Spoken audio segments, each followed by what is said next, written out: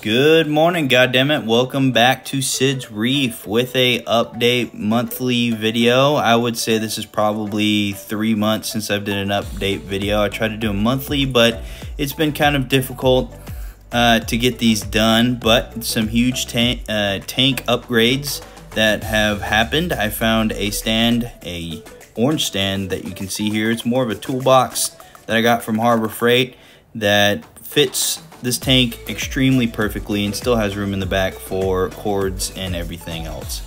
The tank's been doing very well.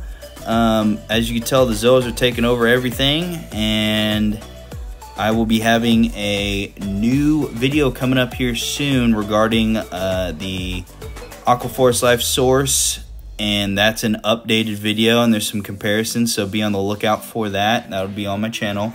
But yeah, this whole entire cabinet that I got cost me about $200, and it fits everything perfectly. It fits all my test kits, fits everything inside the tank.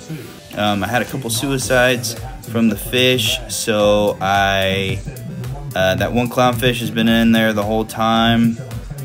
So I will be getting a lid for the tank here soon.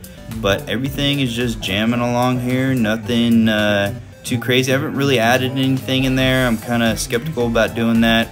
My Nero pump had an issue where it was leaching some of the plastic into the tank, so I removed that piece off the back, and I just put the pump straight up in there, and it's been working pretty good since then. Everything else pretty much the same. And that is going to be it for this update. I'll see you guys soon. Bye.